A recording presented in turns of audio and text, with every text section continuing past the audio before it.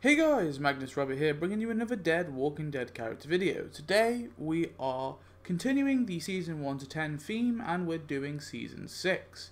Today we're going to be looking at Aphid, a member of the Wolves. Aphid is of course male, he is played by Duke Jackson, he is early to mid 30s and first appeared in JSS. Nothing is known about Aphid's life before the outbreak, but when it began he soon found and joined a savage group called the Wolves, a group that believed they were the wolves transformed into men. He carved a W on his forehead and began to savagely kill other survivors and communities.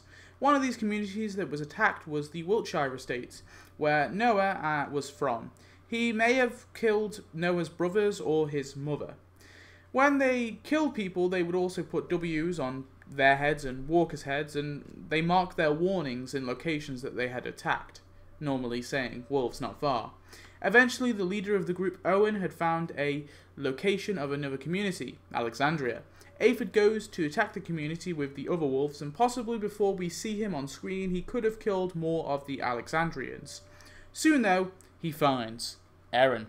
In Season 6, as Carol arrives round the corner, we hear Erin begging to Aphid, "Please, please." Aphid doesn't listen and approaches her anyway. He strikes Erin across the belly, and just as he does that, Carol approaches and does this to Aphid.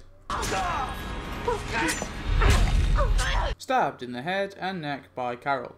Carol then steals Aphid's outfit to go undercover and kill some wolves. Convenient, Aphid was a similar build and covered most of his face. Aphid's body is likely either given to the walkers outside the walls or maybe possibly buried, I guess. I don't know.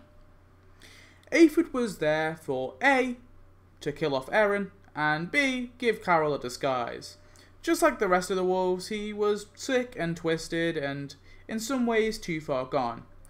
Anyway, tell me your thoughts on Aphid and I'll see you in the next one where I'll be doing Season 7. Goodbye.